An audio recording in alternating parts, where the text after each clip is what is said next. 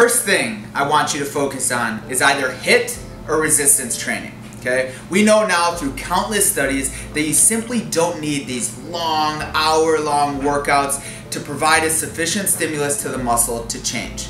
What we're seeing in these studies is with 5 to 10 minutes of high-intensity exercise, you're getting the same physiologic adaptations that you could get from an hour of low-intensity exercise. Now, what does this look like exactly?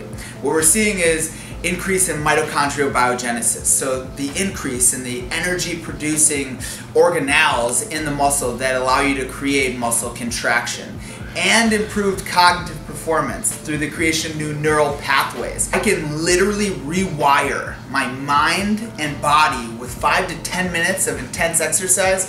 I'm all in. I put a link below where you get 3 options of incorporating these things starting today.